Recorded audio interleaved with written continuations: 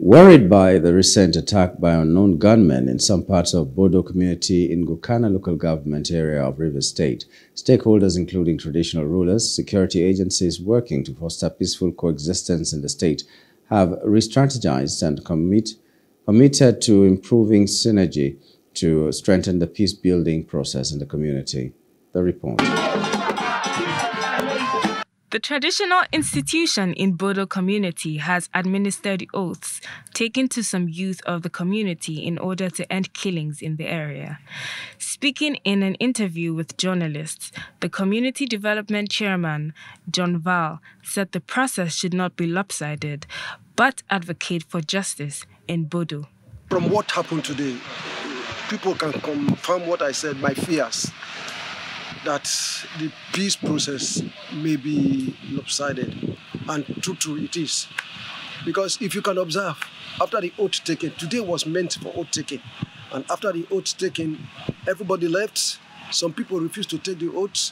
I don't know what is on their minds, why they refuse to take the oath.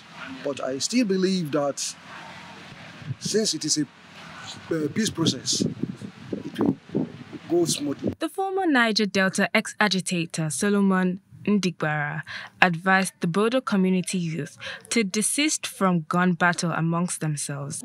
So they advise the youth of Bodo to receive from shooting gun, to behave fine, that this oath is not a joke. Those that take oath will use us to find those that did not take oath, that did not want the peace. I'm not going to leave it that way. We are going to make sure that the peace continue till we finish. This is an oath of peace. Everybody, those who are away and those who are home, there is going to be a kind of unification.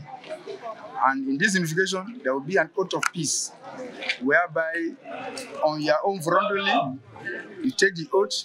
As you are coming in, you are going to live peacefully with your brothers. You are not going to be part of anything that will be detrimental to the development of this community, Bodo City. However, our correspondent reports that after the oath taken, King John Berabon appeared for the first time at Town Square, 1 year after the Bodo crisis, to address his people, but was later disrupted by youth.